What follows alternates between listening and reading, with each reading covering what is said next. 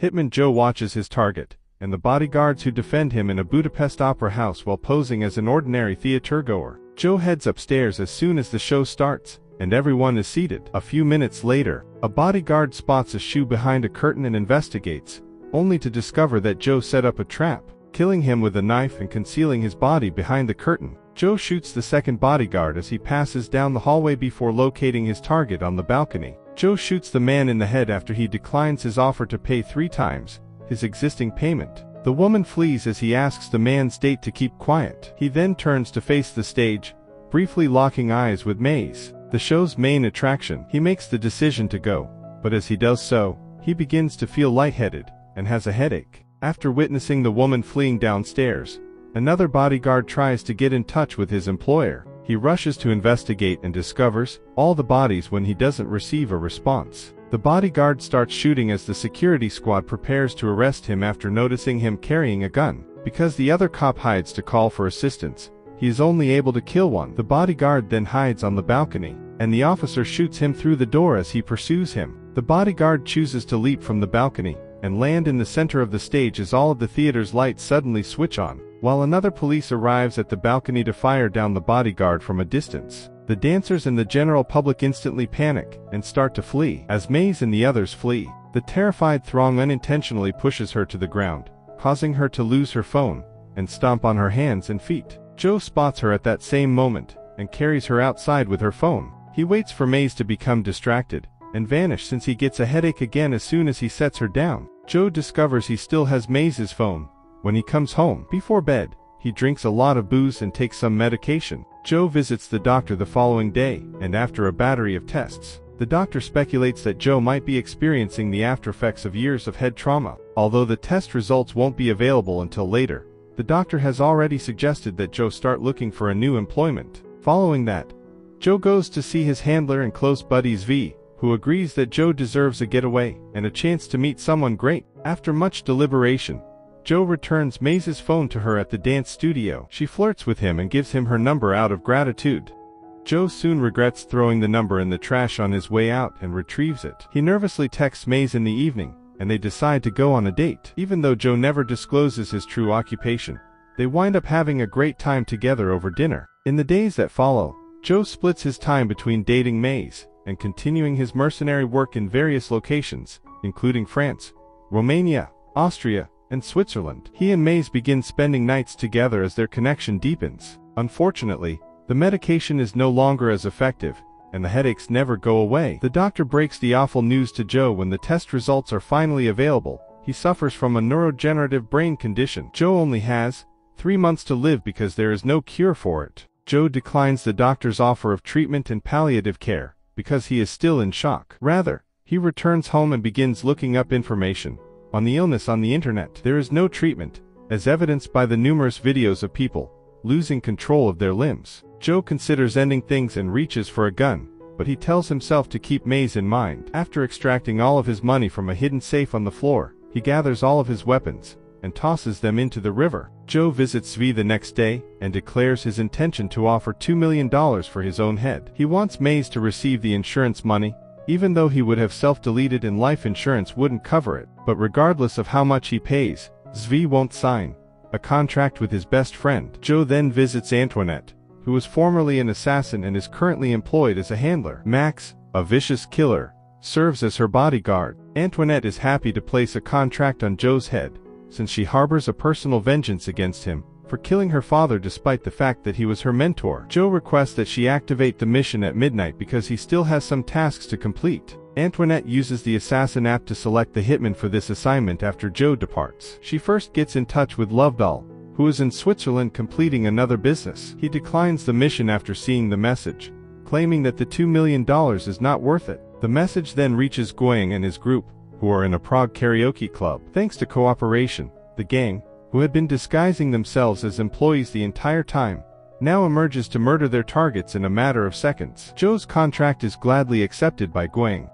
Antoniette also forwards it to the Longos brothers, who are tying a man to their bikes and pulling simultaneously to split his body, just in case. Joe meets Maze that evening without realizing Max is pursuing them. When Joe ends their relationship, Maze gives him a final kiss before sobbing and walking away. After that, Joe returns home and begins drinking while recording the whole truth in a message for Maze. He hits the wrong button and sends it immediately before it's finished, even though he meant for it to come after his death. Joe receives a call from his doctor, who delivers some important news. While Maze hears the message, the findings of another patient's test were combined with Joe's. He is in excellent health and has the potential to live a long life, so he won't die. Joe prepares a trap because there are just 5 minutes before midnight. Soon after, Guang and his group show up and expose the laser sensor at the door using cigarette smoke. They simply sidestep it and move farther inside as Joe declares he is terminating the contract while speaking from his hiding place. Guang, however, taunts him and reminds him that agreements must be kept. Joe is waiting to fight in the bathroom when a gang member follows the voice. Joe can easily overwhelm the man,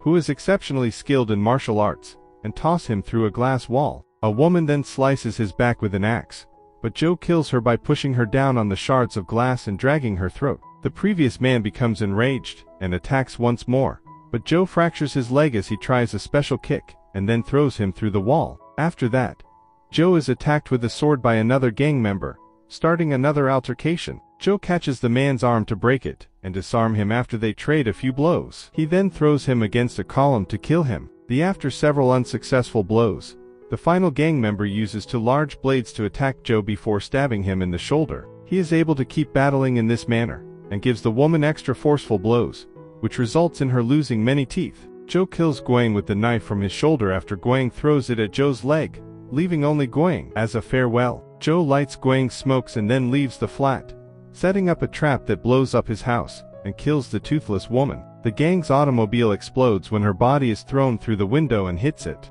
Joe calls Antoinette on the street using Guang's phone, and informs her that he is terminating the contract, but allowing her to keep the money. Because she still wants to exact revenge on her father, Antoinette becomes enraged and declares she will double the bounty. He enters an abandoned structure after hearing several bikers approaching, where the Longo's brothers are waiting for him, performing stunts on their bikes to launch an attack. Joe dodges a few of their blows, but he is consistently taken down by the majority of them. Fortunately, he discovers a pipe close by, and the next time a brother tries to kill him, he beats him with it to knock him off the bike, and then steps on his skull. Joe kicks the bike's front wheel, sending the other sibling flying as he cries in rage and accelerates. Joe can now flee by stealing the bike. In the meantime, Antoinette assigns the mission to Europe's top hitman. Lovedoll is still enjoying himself with ladies in Switzerland, but he eventually agrees when he sees that the reward has increased to 4 million. The Mackenzie brothers accept the mission in Scotland as well, and they celebrate by smashing beer bottles on each other's heads. The party girls in a seedy club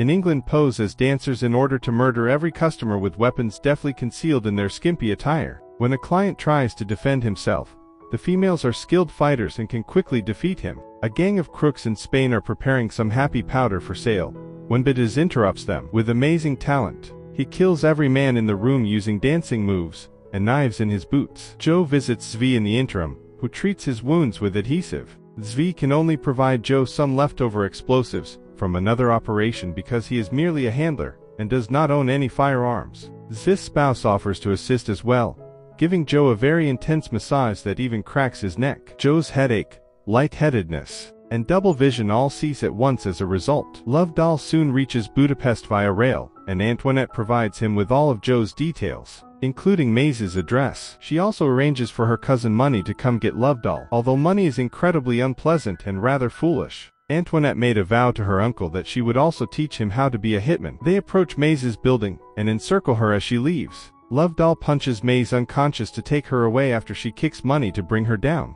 As part of their strategy, Zvi disclosed the information. Joe prepares all of his weaponry in the castle. The first people to arrive are the Mackenzie brothers. Joe throws a grenade at them as they enter the castle and then emerges to engage in combat. Joe succeeds well against a single brother at first, but when the siblings band together, they are able to grab him and kick him into armor. Joe puts on the armor's gauntlet and resumes fighting, using the metal to deliver strikes that are more potent now. However, Joe is still brought down by their collaboration. Joe takes advantage of the moment when the brothers begin a pointless argument to set off one of his traps. Joe quickly pulls her body to a corner, sets off her grenades, and then hurls her against the other woman, killing them both simultaneously with the blast. Before the explosion sends Joe flying through a door, he is able to seize their gun. While waiting for him, Bediz swiftly disarms him and puts on his headphones so that the music can direct his movements. A hand-to-hand battle breaks out, and because Bediz is such a skilled fighter, he can easily keep up with Joe. They continued hurling each other about the room, and after Bediz injures Joe with his boots,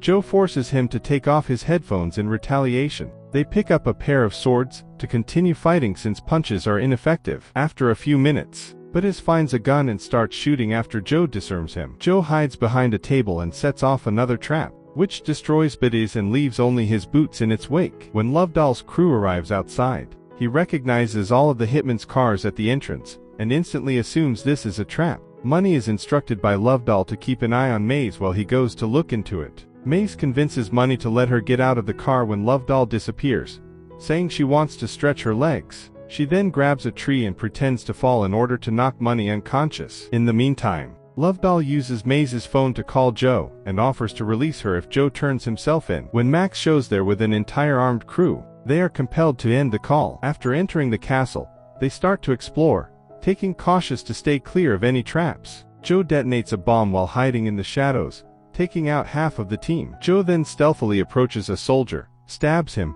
takes his gun, and uses it to murder the remaining men in the room before making his getaway through the back door. He is forced to drop the gun by Lovedall, who is waiting for him in the garden. Maze shows up in Money's car, drives over Lovedall, and then opens the door for Joe before they can come to an agreement. Mac's surviving troops make futile attempts to open fire as the pair flees together.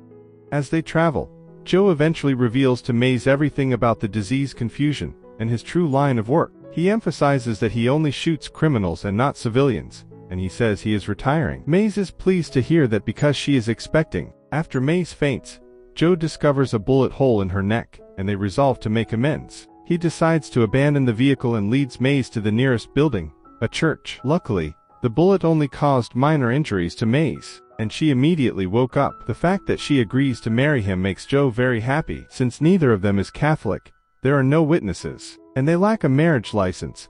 The local priest is dubious. Ultimately, he consents to execute it in exchange for their confession. When Joe confesses that he wants a second chance at life to become a father, the poor priest, who has been appalled by all of Joe's murders, offers to grant him redemption in exchange for his vow to retire. Joe wears a grenade pin as a ring as the modest ceremony gets underway. Lovedall interrupts them and starts shooting. In an attempt to save Maze, Joe tackles her. The priest is shot instead. A grenade is tossed inside the church abruptly, and there is enough smoke from the explosion for Joe and Maze to flee with the priest. Max, who begins arguing with Lovedall about whose contract this is the source of the bomb. Lovedall starts shooting and takes down some of Max's men, while the couple tends to the priest wound in the back room. Joe returns shortly after and kills a couple more troops. As the grenades continue to fall and explode, a small fire is started. Max detonates another explosive as Lovedall attempts to engage a soldier in hand-to-hand combat, causing a scaffolding to collapse and confine Lovedall. After that,